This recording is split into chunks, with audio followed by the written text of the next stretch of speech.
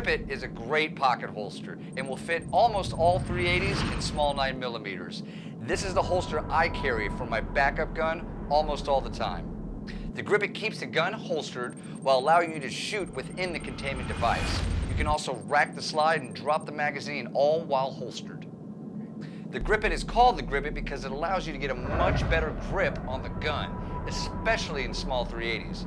There are a couple different styles of grip on the holster. The first grip is where you just put your weak hand directly under your strong hand. The second, you use your weak hand to support the shooting platform and the gripping of the holster with it. I use this grip most of the time.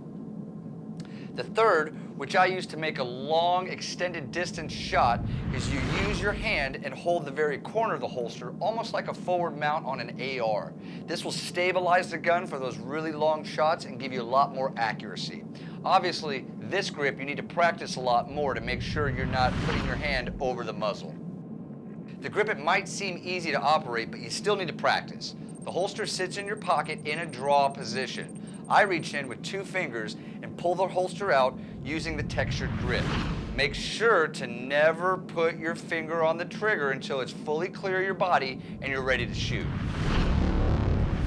The Grip-It comes in 2 sizes, the most popular being the 380s, but we also have them for 9mm and 40s. The Grip-It is also available for most lasered guns on the market. For me, most of my pockets will only fit the 380s, but if you have bigger pockets or cargo pants, the larger Grip-It will work great. Be sure to go to our website and check out our fit list.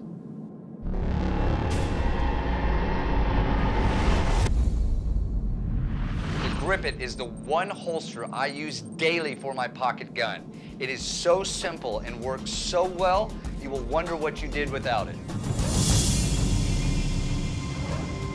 To see more products, gun news updates, and high caliber comedy, subscribe to our YouTube channel, sign up for our newsletter, and follow us on Facebook and Twitter.